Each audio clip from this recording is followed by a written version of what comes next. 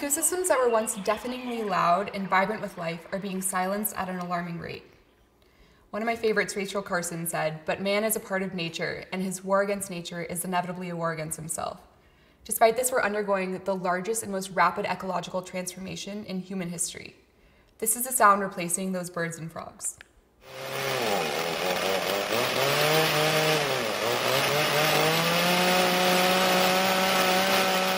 Two-thirds of the planet's tropical rainforests have been degraded or destroyed. 1 million plant and animal species are threatened with extinction. This loss of species causes ecosystems to begin to break down, and this affects us too. We're destroying the foundation of our economies, livelihoods, food security, health, and quality of life. And I've had conversation after conversation with conservationists around the world about how threats have increased this past year due to the impact of COVID-19. There's even more pressure on local communities and ecosystems. But the thing is, it's really hard to know in a timely fashion where the illegal destruction is happening, when it's happening, or exactly how all of the animals that reside there are being impacted.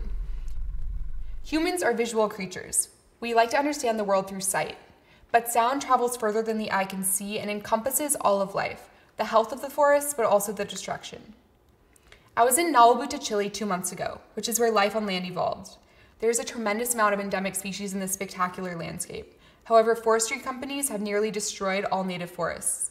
The ones that remain are threatened by illegal logging. My team at Rainforest Connection was there to install our real-time acoustic monitoring system that we've been developing since 2014. We climbed to the top of the tree canopy in the Nawabuta forest in sunshine, but also in some pretty crazy storms to install Guardians, our recording devices. The devices are solar-powered mini computers, recording the soundscape continuously and streaming all that data to the cloud via the cell network. They're recording everything in the forest, and we have access to all of that data almost immediately from anywhere in the world. Once in our platform, we run artificial intelligence models for whatever sounds we're interested in, such as vehicles, gunshots, hounds, human voices, anything that will let us know there's a threat. We're able to pick out these sounds in real time and send an alert to rangers on the ground via an app and web console so that they can respond. This is what the ranger receives. They can see the spectrogram and hear the sound of the threat. They, being the on-ground experts, then choose the best course of action. Our system has been developed in the face of some seriously extreme challenges.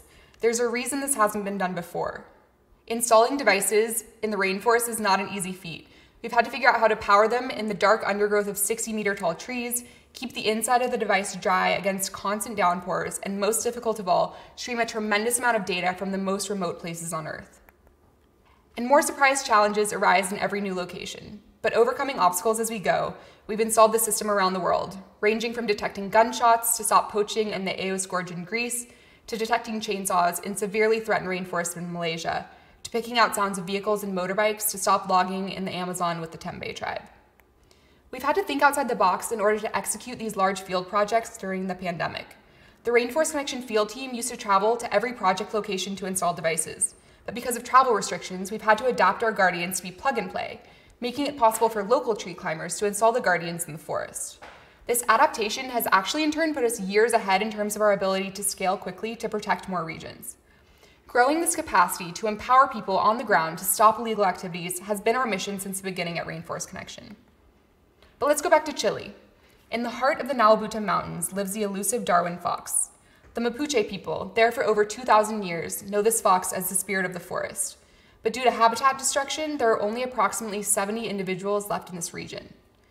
So a few years ago, we realized that the richness of the sound of the forest goes far beyond detecting chainsaws. Species of all types, frogs, birds, bats, mammals, insects, they're all calling to each other. Bioacoustic scientists have known the value here for a long time, but new artificial intelligence capabilities make this a whole new frontier of scientific insight. The Darwin Fox has a very unique call. Scientists on the ground have been struggling to determine the exact range of the Darwin Fox. The goal of this project is not only to stop the illegal logging of their habitat through sound, but actually understand where this fox is present by creating an AI model to detect that call. This will enable our partners on the ground to better conserve and restore the fox's native habitat to promote their revival. No matter where we look on Earth, life expresses and asserts itself through sound. This is as true underwater as it is on land, where sound travels over greater distances and amongst some of the most cognitively complex creatures we share the planet with. Data from a partner streams from several hydrophones installed deep in the ocean in Vancouver Bay, and from it we're monitoring the southern resident killer whale, a critically endangered species of which only 73 individuals remained. However, just last month a calf was born, making their numbers increase to 74. 60 or more of them came together in celebration of the birth, and AI allowed us to detect this incredible event.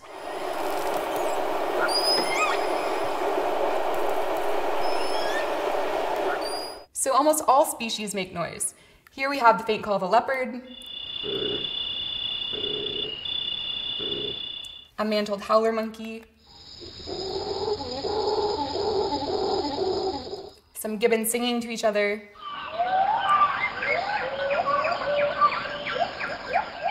tree frogs, and some hungry macaws.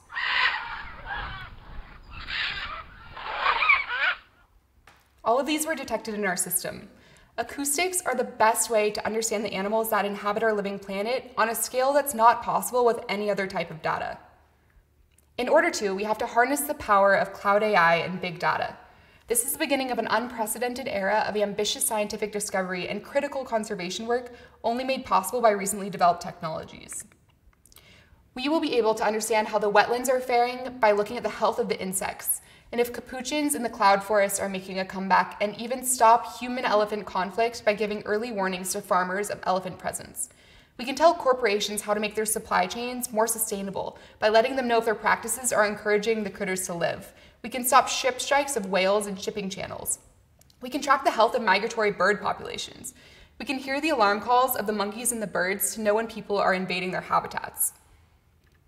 Acoustics are the key to understanding all of these species, and this is the way we're making it happen. Our science and data science teams are taking on the task of building regional AI models, making it possible to detect thousands of species automatically from the soundscape. We start with something called pattern matching, which expedites the process of labeling data to create AI models.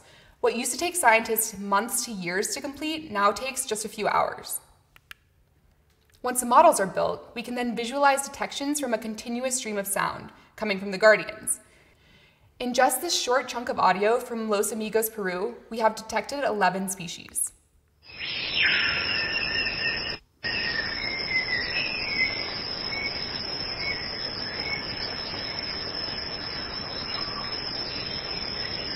This endeavor is very much a collaborative effort. For example, corporations like Huawei can and are making a tremendous impact. We use the Huawei Cloud and Model Arts for data storage and analysis, and Huawei has supported 5 projects directly in the last year, with 3 new ones being launched this year. So our grand goal at Rainforest Connection is to create a planetary nervous system for acoustic insights, resulting in everything from informed threat detection reports to species distribution mapping to occupancy modeling to soundscape analyses. Data from all our most important ecosystems around the world will be aggregated into one platform, where governments, scientists, NGOs, corporations, citizen scientists, and indigenous tribes can all come together to utilize it to make informed conservation decisions. We're gathering 1 million years of acoustic data from sea to mountaintop and from the tropics to the poles by 2030 to capture our living planet as it undergoes, as I mentioned, the most rapid period of transformation in human history. This never-before attempted goal will result in a continuously evolving planetary map of biodiversity, available to the public through a storage and analysis platform for anyone to use, resulting in actionable data and insights to inform positive change. The world's 6th mass extinction is currently occurring, and we have the opportunity to chronicle what will soon be lost forever, or if we act fast, inform how to change our course and keep mass extinction from being humanity's legacy. The idea of wilderness needs no defense, it only needs defenders. Aggregated acoustic data, coupled with analysis tools, puts the power to create positive change into all of our hands.